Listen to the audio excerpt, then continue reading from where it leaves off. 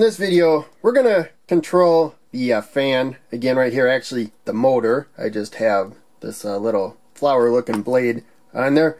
We're going to use the trim pot to set a variable voltage. Last video, we just adjusted the voltage of the power supply. This is a 500 ohm trim pot, so a very low value trim pot, because we need to get a lot more current than we would get with the 10,000 ohm trim pot right there.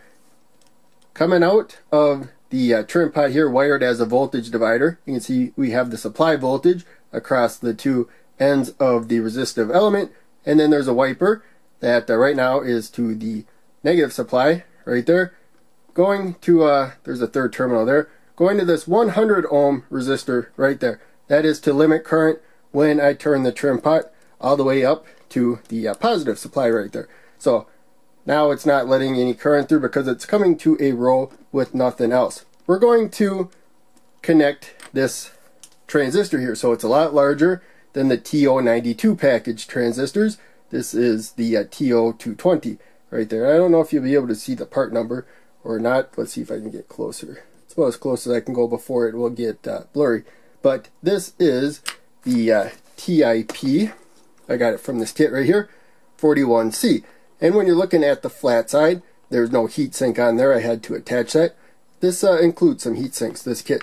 But in any case, left pin there, looking at the flat side, is base, middle pin is collector, and the right pin is the emitter. We can go up to 6 amps. And in my test in my last video, I saw that it's easy to get somewhere close to about 2 amps with my fan. That's why I grabbed this transistor right there. It will get hot though at 2 amps. I don't know how big of a heat sink you need, but this is the type of heat sink that I have, so it is what I'm going to use. I don't know where that transistor went right now. There it is. So this heat sink right there, pretty straightforward. We are going to turn it this way.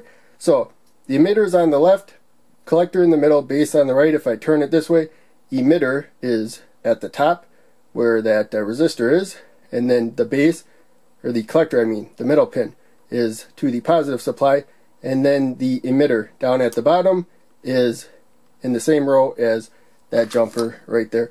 Coming to our fan, we will pull back. And actually it's a motor. It's not really a good fan. These aren't really tilted, they're soft, but it works like a fan. And then we come to the power supply right here.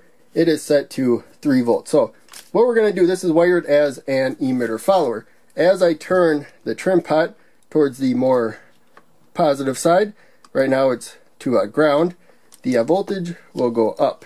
And it's kind of hard to show everything, but in any case, alligator clip fell off. This is just a temporary connection, so there we go. Let's do this before anything else falls off. And slowly turning up, you're going to see current going up on the power supply. Hopefully you can see that. We're getting a lot more current. I grabbed the trim pot off of that foam there. That's why that's there. I got a number of different values there. 500 I think was the lowest. So in any case, there you can see that as I turn the trim pot towards the more positive side, the speed of the fan goes up and we have more current. Now there is the base to emitter drop, so we're going to lose about 0.6 volts as far as the current going through the motor. The motor is actually what sets the current. We're just setting a voltage, the trim pot telling the NPN bipolar junction transistor emitter follower what voltage to put across the fan, but we're losing about 0.6 volts from the base to emitter, just like the smaller version of the transistors. So in any case, that's really about it. I thought I would just do a quick demonstration of this circuit. We looked at the lower power versions before, and it's really no different. Just we're using higher power components, less resistance, and more heat dissipation so that we can handle higher wattage. So hope that makes sense. Make sure you check out one of the other videos I posted on the screen and check out the links down below. They all help out a lot.